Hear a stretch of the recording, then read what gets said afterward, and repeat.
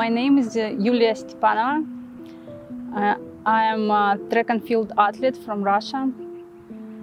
When I was 20 years old, I was sick and I spent 3 months in hospital. And I wanted to continue to run, but doctor said it's better for me to stop running because my body needs to have power to kind of fight with this sickness. But I wanted to continue to run because I like it. And my coach asked my doctor about using some prohibited substances.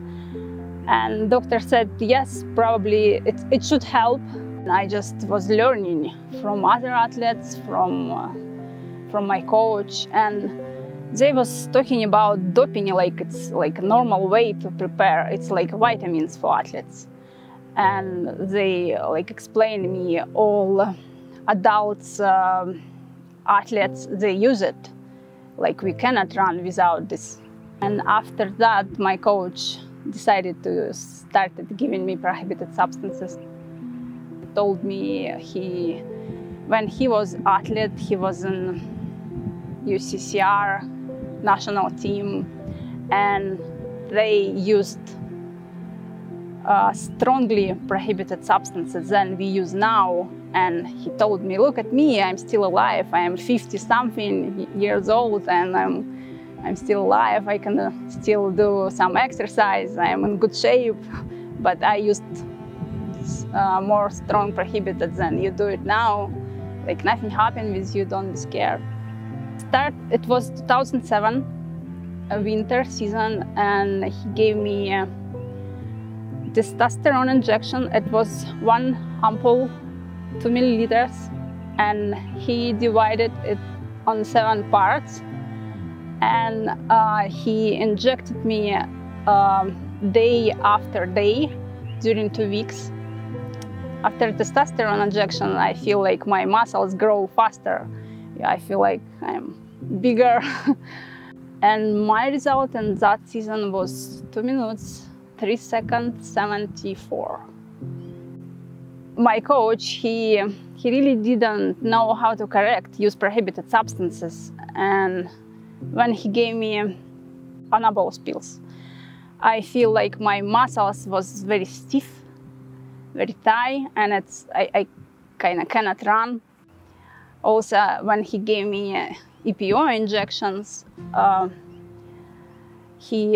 the same time he gave me iron injections, and my blood was very thick, and I also cannot move my legs.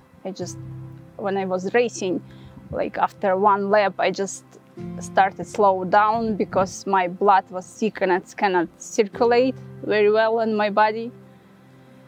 When in the Russian team, they started oftenly check my blood, and I saw my ferritin level in 20 times more than it should be. Nobody was scared about this. It was like, okay. But I was questioning some doctors, what is it, why it's so big, and what I can do. Most recommendation I had when I was in Germany with German coaches, they also checked my blood, and they were very surprised about my ferritin level, and they were worried about my ferritin level. And they was consulting with doctors what to do. And doctor said, during my training, it's kind of helped me to use this extra ferritin from my body. But when I stop, I should find a solution for this problem, or I could die from iron poisoning.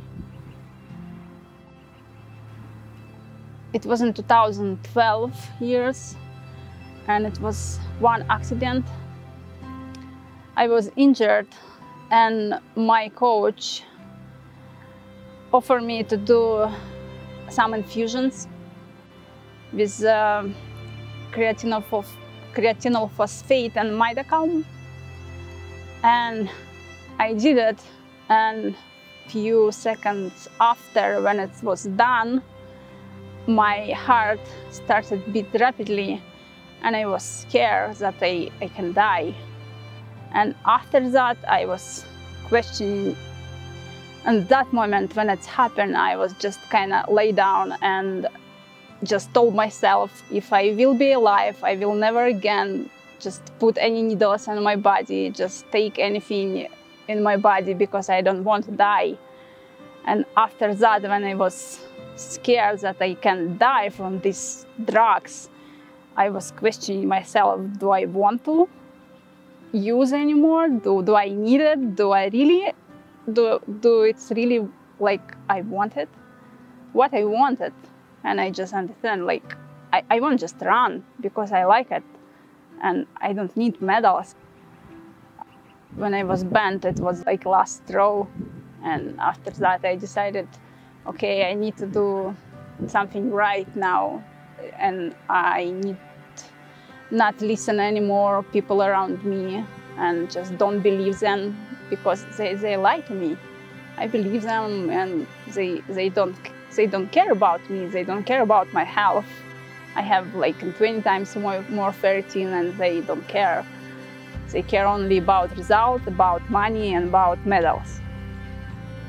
I can say if you cheat, you would never be a real champion, because with all your life, very deep inside of you, you will be feeling like you're a cheater, not a real champion.